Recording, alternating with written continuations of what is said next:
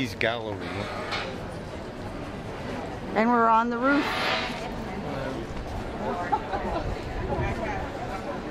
They have a courtyard up here, but you can't see over the side to take pictures. And you can have lunch if you want.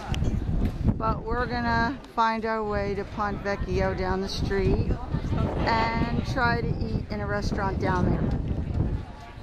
Museum was fabulous. Here is the old gate to the city. They have this wall everywhere, but it's knocked down. But not that this is Santa Maria del Fiore.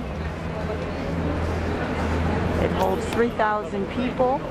It took 140 years to build. This octagon-shaped building is the baptistry.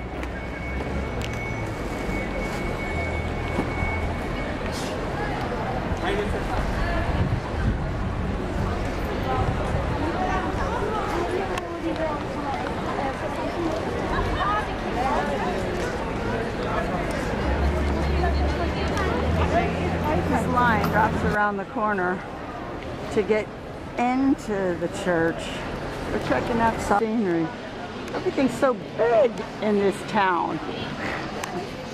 Okay, let's go try to find the Accademia. We're standing in line at the Accademia, and it's kind of tricky to find. You get your tickets in advance. We just got out of the Accademia. Here's David. Actually, I'm kidding. This is outside of their restaurant.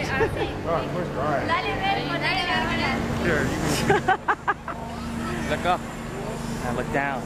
Now there's Dad. He isn't right is what the problem is. He's nuts. This place could get really congested. The time to be here is early morning because some people, the weirdos, come out around noon. Italy's old, but New York's new. Okay. We're at this place. Notice the date.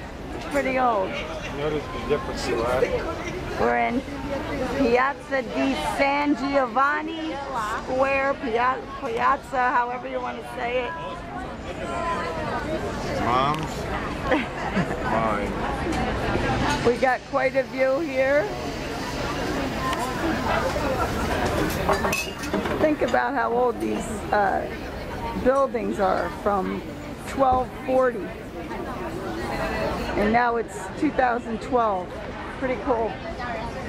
Well, we had a wonderful, spectacular lunch.